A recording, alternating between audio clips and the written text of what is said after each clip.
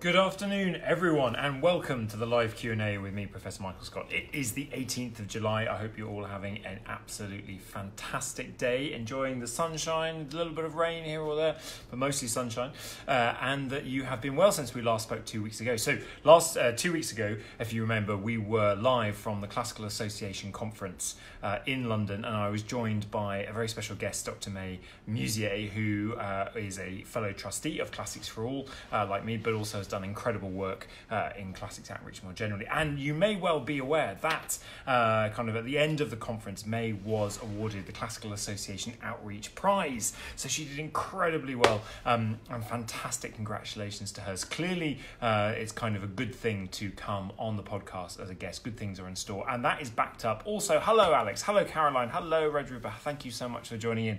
That is backed up also by the fantastic news I heard this week. Hello, Patricia. That Katrina Kelly, who, if you remember, is the chair of the Lytham St Anne's Classical Association branch that I'm president of, and who has done an amazing job over the last 5 years from turning the Lytham St Anne's branch into one of the newest branches of the Classical Association into the largest branch of the Classical Association. And we have great fun going up there when I got there to do my presidential lecture in January time. And of course, this November, we have the exciting arrival of Mary Beard coming to give her National Classical Association presidential lecture as well. Anyway, Katrina has just finished her finals in classics at Oxford, and if you remember, she was a guest also on this podcast when I was up there in January. Hello, Debbie. Hello, Marion. And she has just found out that she is going to graduate with a first in her degree in classics in Oxford. Bonjour Bertrand, ça va, j'espère que vous allez bien. So it is clearly the absolutely fantastic, best possible way to do well by coming on this podcast as a guest. So massive congratulations to Katrina, absolutely fantastic stuff, and to May as well. Hello, Sarah. Hello, Laurie. Hello, Lil. How are you doing? Thank you so much, everyone, for joining in. So we send our massive congratulations to both of them.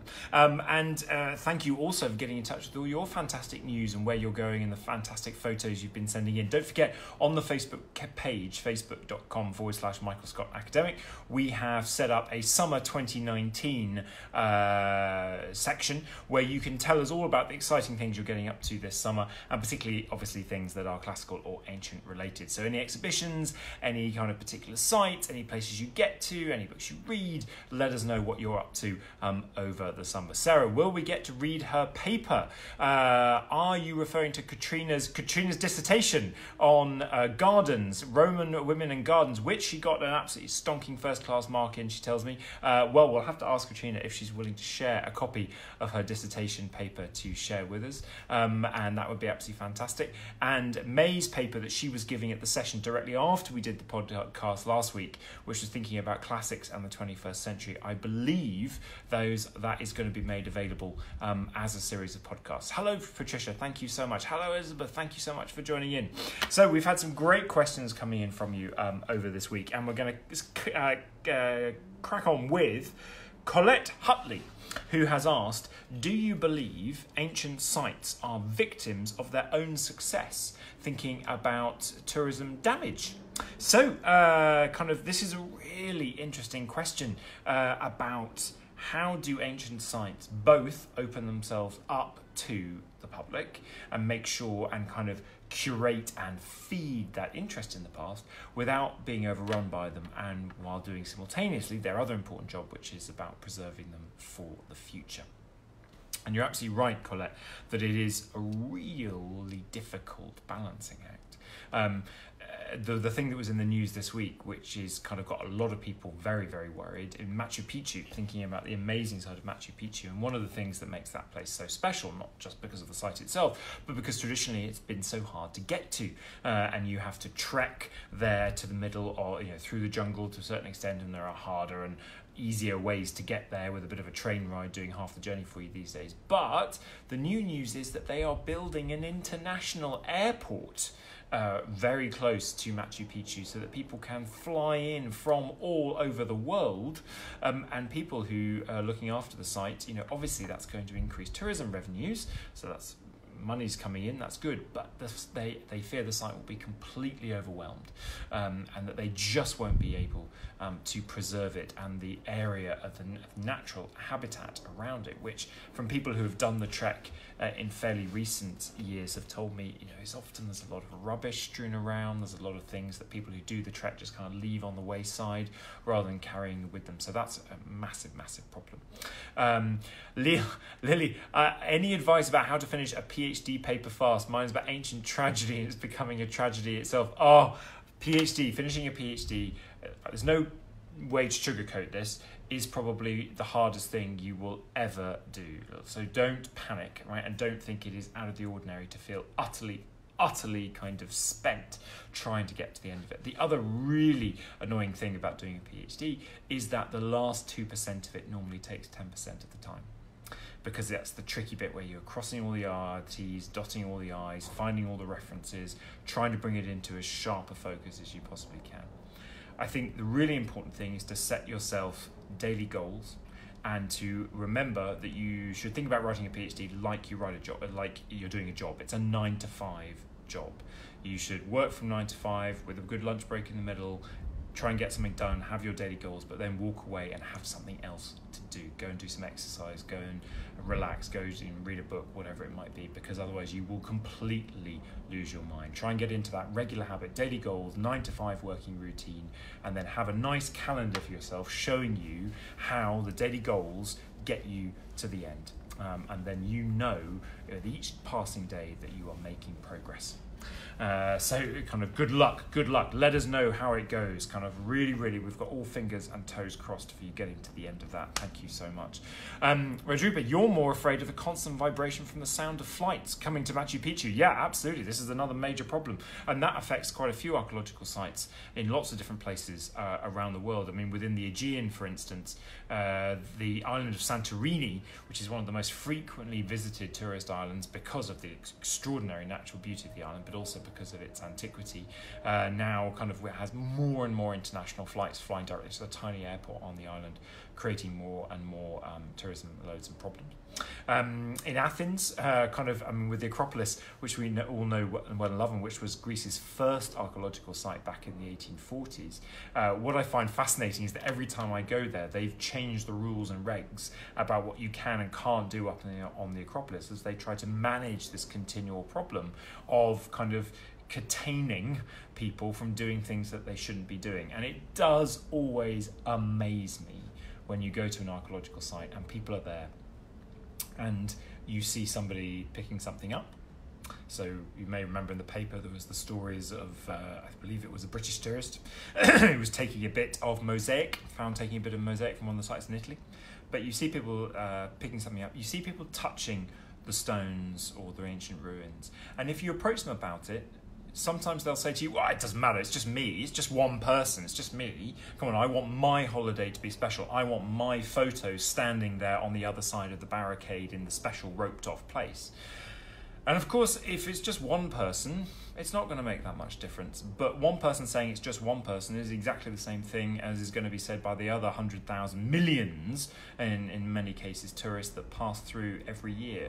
And so I feel deeply for the guards on the sites whose job it is to try and get that across to people, that without wanting to spoil their individual trip, they are but one person visiting, and the rules can't be bent for them as it can't be bent for anyone else. Hello, Alexandra. Hello, Susan. Thank you so much. So in Athens, whenever you go up, so the things that are hilarious, when you next go up the Acropolis in Athens to see the Parthenon, about halfway up the walkway up, there's a stone stele set up, inscribed on which are some of the rules about what you can and cannot do up on the Acropolis. Now, they obviously thought at some point it was worth inscribing these on stone rather than just on some kind of placard that could be more easily replaced. But look for it next time you're there, because it's utterly hilarious that one of the rules inscribed on stone as you go up to the Acropolis is no naked photos in front of the monuments. So clearly, at some point in the past on the Acropolis, this was enough of a major problem that people were getting their kit off to take photos of themselves in front of the Parthenon, that they felt the need to inscribe the rule on stone not to do it. Now, obviously, this isn't going to necessarily damage the monuments themselves, it may damage your appreciation of the day if you're up there as well, depending on who is taking their clothes off. And certainly the Greeks take it very seriously, because they believe that doing that kind of posing in front of the monuments is actually disrespecting the monuments and their antiquity and their importance in the past. So I've known particular times in Greek archaeological sites when you go up there and you're not even allowed to stand in front of the monument with your clothes on to have a photo taken of yourself, because even that is disrespecting the monument. You can only take a photo of the monument itself. I think that's probably going a little bit far. On the Acropolis as well, one year I remember they were trying to ban people from taking pens up there, because clearly with pens people were writing. I mean, this is a horrible idea, isn't it? That people were writing on the monuments to sort of write their name, I was here, as we know that people have done through time because of all the graffiti that's on amazing archaeological sites. And some of that graffiti is now historically interesting in and of itself. In Rome, if you go up the inside of Trajan's column, there's a stairwell inside Trajan's column that spirals up to the top, and then there's a little balcony area you can come out at the top. Inside as you go up the spiral, there's graffiti from all the people that have climbed that spiral, and it goes back through to the 10th century. And there's a pope, even a pope graffitied his name on there at one point, saying, I was here, I am. Ken, you've got an Acropolis confession. Ooh, oh dear, says Eliza. Ken, what is your Acropolis confession? Did you get naked in front of the Parthenon, Ken? Is that what you're going to reveal to us now? Please, please, please don't share the photo.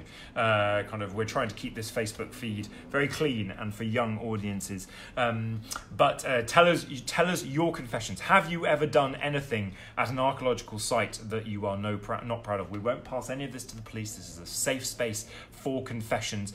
Byron, Alexis, yes, Byron signed his name at the Temple of Poseidon at Sunion as well. It was all part and parcel of what was thought was an acceptable way of behaving with these sites in the days of the Grand Tour, and obviously cannot be sustained now in the era of mass tourism. There's another kind of element though to sites where they're the victims of their own success, and that's where the actual site managers have attempted to kind of recreate the landscape, as it were, and make it more authentic, more experiential. And this actually happened at Delphi back in the 1950s and 60s. They planted a whole series of trees at Delphi, which has given it around the site today that kind of intense wooded feel that gives you that sense of that otherworld experience. But they've actually more recently found that the particular variety of trees that they planted, when rainfall comes down with the particular sap and the kind of things that come off those particular kinds of trees, leading that water then dropping to the ground and washing over the stones, it's having an increasingly acidic effect. So we've got a problem there at Delphi, which they've been combating now for several years, trying to make sure that stuff they've done to even augment the site doesn't then in turn do some damage to the site itself. Hello, Maria. Hello, hello, hello. Ken, come on, don't keep us waiting. What is your big Acropolis confession? As if you would. When I was a schoolboy, I asked a friend's granny to bring me back a piece of the Acropolis. Oh, God. I can't say. Aha. From her visit. Did she? Did she? I hope she didn't. And if so, you should absolutely return it right now. That's my official line on this subject. Thank you, Ken, for being this is a very open gang. Anyone else want to make any archaeological site confessions? They are more than welcome. Glees, no, come on, let's not say for shame, Ken. He's very good to admit it. That was very brave. Well done, Ken, for admitting it. Although you haven't quite told us whether she did bring you back something or not. But Colette, thank you so much for the question. So let us know. It was a lovely piece of white stone. Oh, Ken. Oh, Ken, no. I don't want to know. I don't want to know anymore. Thank you very much. Knossos, another one from Naomi. Great point. Knossos over-restored.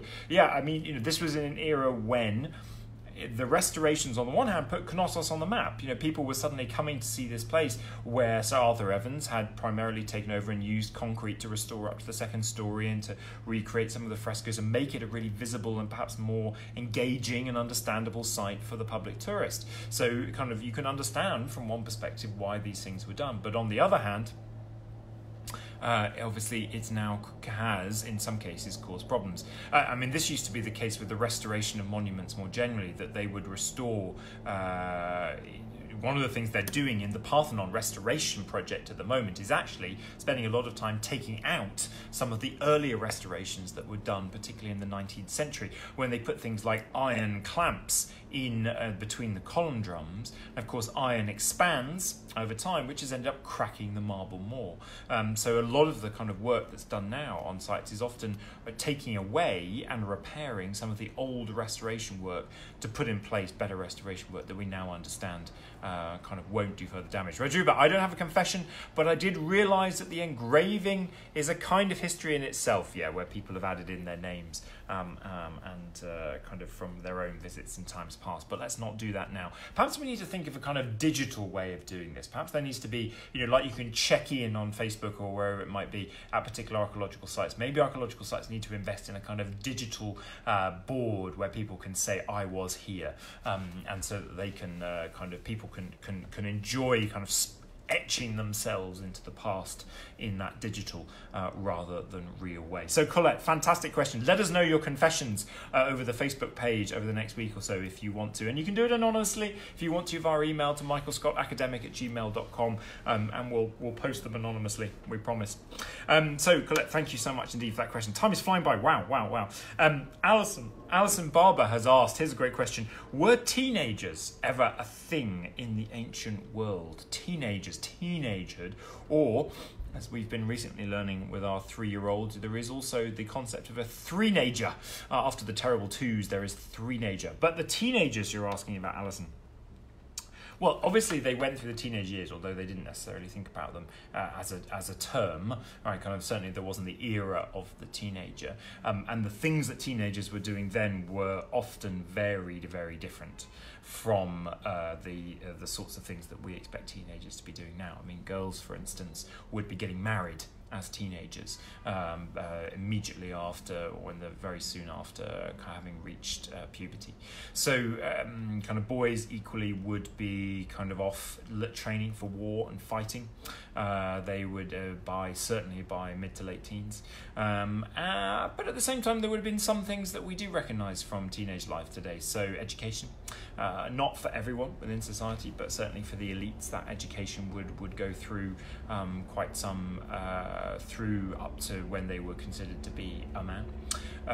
For men, that kind of emergence of a man, that kind of teenage experience, was often defined a little bit by kind of when your beard started appearing. In ancient Greece, obviously, there was also the pederastic relationship, so the kind of young boy in his mid to later teens was supposed to be in some kind of a relationship of exchange, different kinds of exchange, with an older man. And it also depended where they were. If they were in Athens, they might be kind of within a schooling environment, but if they were in Sparta, obviously during this period they were in the kind of a agoge, the training school, to turn them into Spartan warriors. Anastasia, you got told off for touching the Rosetta Stone in the British Museum. Quite right too. Honestly, touching the Rosetta Stone. I know the feeling. I completely understand the feeling of being in touch with the past, with something physically in contact with the past. Trust me, it's one of the reasons that archaeologists do archaeology, is to have that kind of direct, very tactile connection with the past. But how can we do that en masse? That's the question. How can we figure out a way of doing that en masse without damaging the object? Incredibly difficult to think of a way of doing that. Thank you, though, for the confession. Very good and very honest of you. So yes, thinking about teenagers, so they would also, perhaps more so than today, be going through special festivals and religious rites and rituals of transition.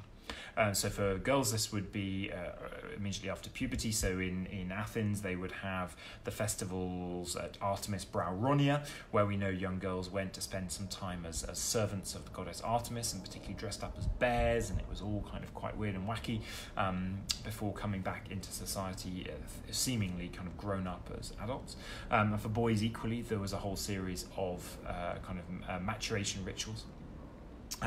So yeah, there's lots of kind of different, it's kind of interesting, isn't it? There's lots of aspects of the life that we would recognise, as teenagers would recognise. The kind of rituals they go through have changed quite substantially. I don't think we have too many people getting dressed up as bears now on a night out. maybe I'm just out of touch. Maybe the onesie craze from a couple of years ago was sort of bringing that back in a little bit. But equally, I think things nowadays that most teenagers would be very glad they don't have to face were very much the norm for ancient teenagers. And it's interesting, the ancient Greek world, I mean, when you look at ancient Greek statuary, for instance, the kind of mid to late teens was really thought of as the kind of acme of male physical perfection.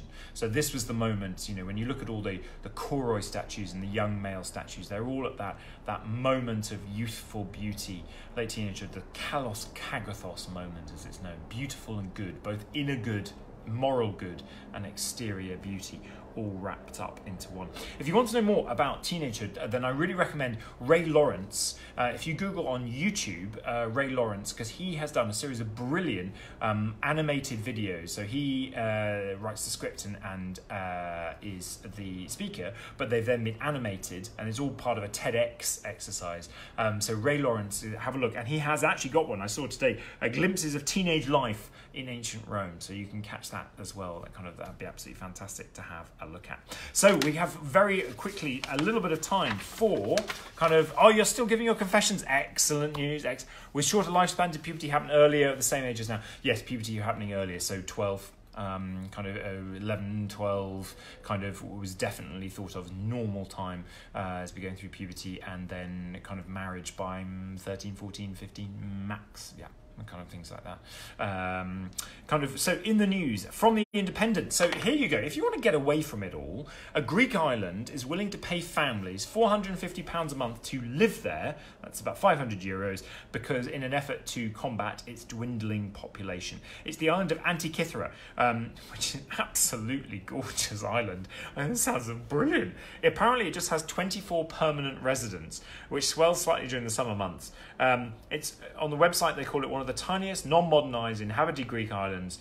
There's limited food shopping, limited resources, but unlimited relaxation. There you go. So if you'd like to apply, we'll put the link up on the webpage.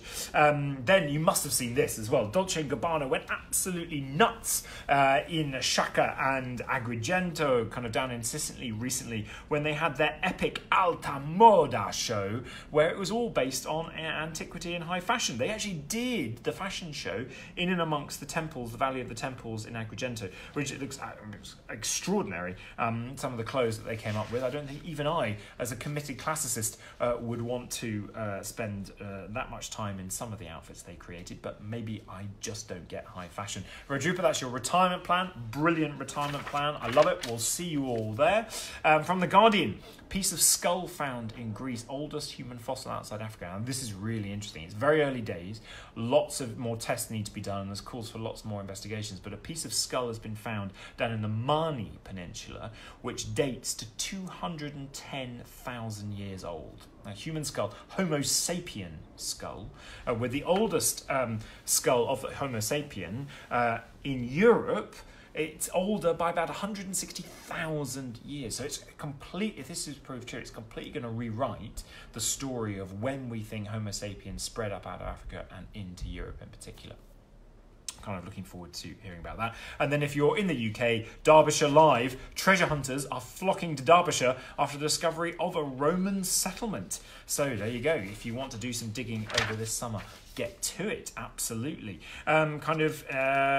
Things, what's on if you're in Rome. I mentioned this on Twitter and we put it on the Facebook page as well. They've opened up the tunnels beneath the baths of Caracalla. If you can, get there, get there. We filmed there from Italy's Invisible Cities when we were doing and Rome's Invisible City, the very first of the series with Alexander Armstrong, and it is incredible. I mean, it's an underground motorway system. There's even an underground roundabout big enough for all the wagons and carts coming in, bringing all the material that was needed to unload, then move around the roundabout to head off again, to keep the baths running. And the underground systems are just phenomenal. You imagine the thousands of people that were toiling away underground to make those baths all nice for people to visit and spend some time in. You're going to Eliza's going to Rome soon. Get there, book in now. Right, Linda Montague asked about humour. How has humour changed over the millennium? How long have we got? We've got 5 or so minutes to spend on this. I promised you some ancient Greek jokes, so I'm going to do some ancient Greek joke telling, if I possibly can.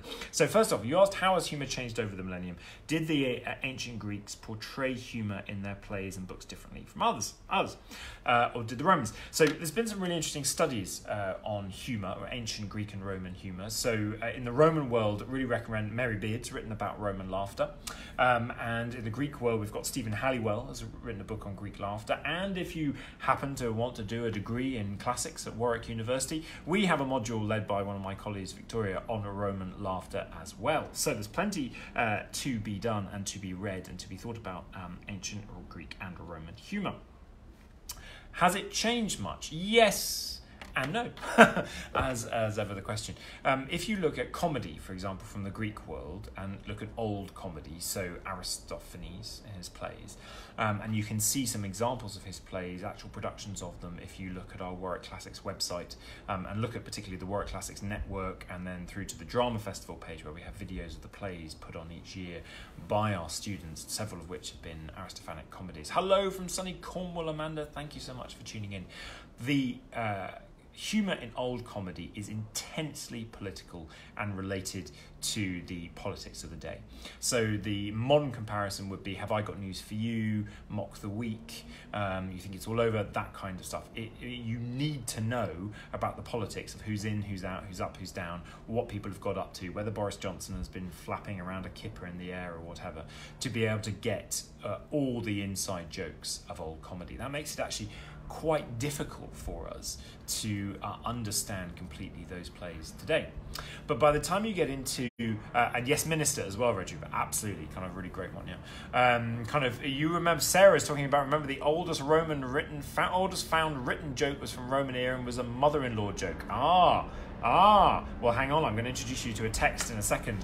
The Philogelos, the laughter lover, which is a collection from the 3rd century AD of jokes, of ancient jokes going all the way back to ancient Greece. Hello, Beatrice from the Czech Republic. Hello, thank you so much for tuning in. But new comedy, on the other hand, which was the most famous playwright of which is Menander, gives a whole different kind of comedy. It's much more situational comedy.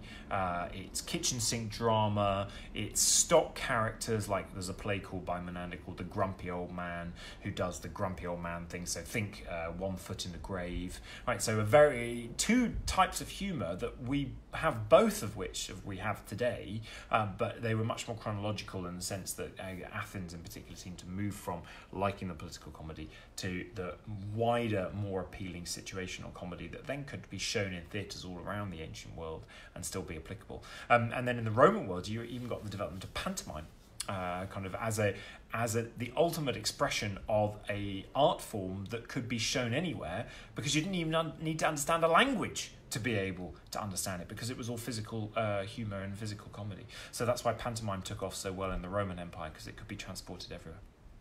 But here we go. Right, the Philogelos.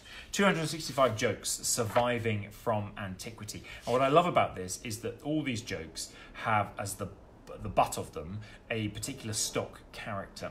And one of those is the intellectual. Yes, the academics, we can take the mick out of ourselves. Okay, although kind of it's an intellectual who sort of is just trying to, basically all the jokes are the intellectual trying to be too clever. So here you go. Here's a joke for you.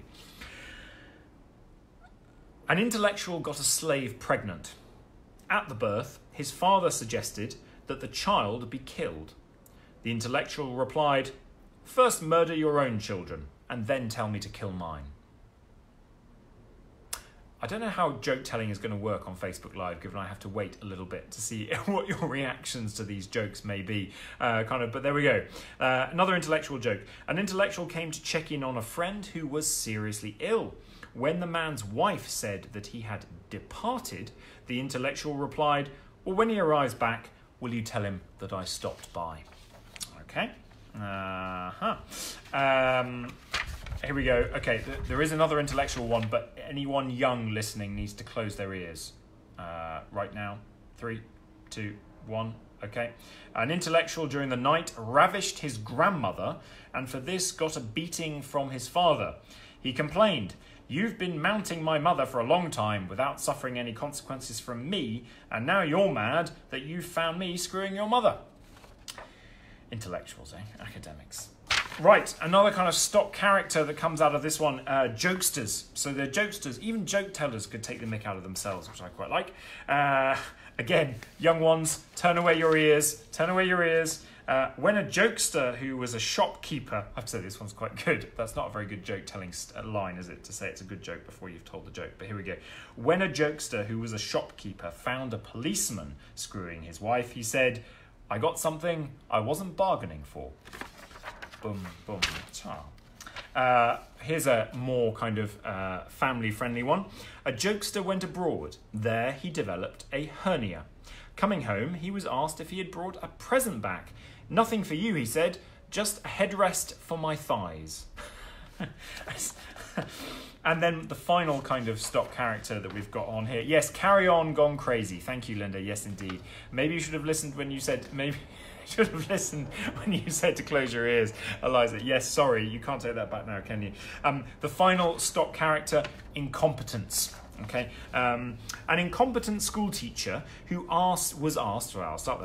An incompetent school teacher was asked who the mother of Priam was. Not knowing the answer, he said, "It's polite to call her Mom." A man just back from a trip abroad went to an incompetent fortune teller. He asked about his family, and the fortune teller said, "Everyone is fine, especially your father." When the man objected that his father had been dead for 10 years, the reply claimed, "You have no clue who your real father is." I quite like that one. You can also have an incompetent astrologer. Here we go. Here's the final one. An incompetent astrologer cast a boy's horoscope, and he said he will be a lawyer, then a city official, then a governor. But when this child died, the mother confronted the astrologer. "He's dead. The one you said was going to be a lawyer and an official and a governor." "By his homely memory," the incompetent astrologer replied. "If he had lived, he would have been all of those things." There you go. There are some real ancient Greek jokes for you. The Philogelos. If you Google it, you can have a look at lots more. I think the incompetent or the jokester ones get it. Not that I'm kind of sensitive about the intellectual, but I don't find those particularly funny. But the jokester and the incompetent. So you can, there you go. You can tell some ancient Greek jokes to your friends over dinner this weekend. Thank you so much. Our time is up. What a wonderful kind of great comments from you guys today. Keep them coming. Keep the questions coming in. Now, the next 2 weeks, we won't be able to have a Q&A because next Thursday, I'm actually going up to Doncaster to check in on an archaeological dig that's happening right now, which is part of a very special project working with people, vulnerable people who are suffering from all kinds of problems. And the project is actually using archaeology and using the discipline of archaeology to help get them back on their feet. So I'm really looking forward to seeing more about that project, and I'm hoping to work more with them in the future. I look forward to telling you more about that in the future. And then the week after that, I am away on holiday with the family. So we're going to leave this for 3 weeks. So the next time I see you is going to be, hang on a sec, I've got it written down somewhere. Next time is the 8th of August. So we will be here Thursday, 8th of August for the next Q&A. Keep the questions coming in over that time period. Have a great time on your holidays if you're going on a holiday in the meantime. Enjoy the weather this weekend. I hope the rain stays away. And thank you, as always, for being absolutely and utterly fantastic. Have a great rest of the week. Take care.